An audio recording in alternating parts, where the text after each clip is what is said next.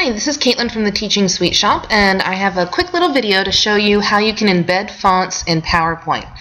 How many times have you made a cute PowerPoint with really nice fonts, and then you send it to your coworkers so they can show it to their kids, and it looks like this? Well, there's an easy way that you can embed the fonts in your PowerPoint so that when they receive it, it looks like this. I'm going to show you how to do that.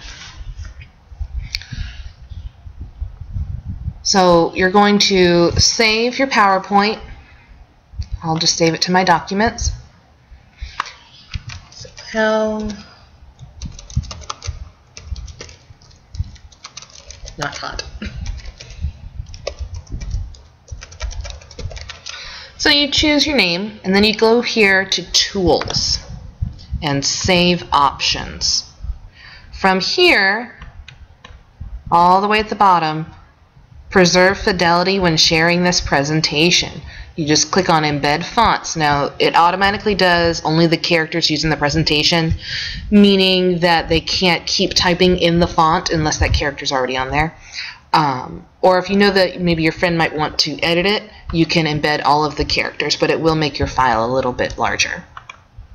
So you click OK, and then you click Save. So now, after you've done that, once you send it to your coworkers, or if you want to open it up on a different computer that maybe doesn't have that font that you have on the one that you created it, it will come up as it's supposed to. And of course, this is taking forever to save. All right, thanks again.